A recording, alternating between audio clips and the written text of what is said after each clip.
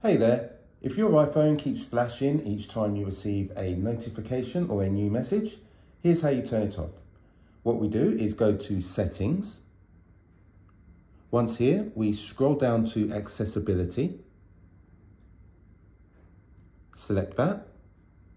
And from here, scroll down and keep going until you get to Audio and Visual.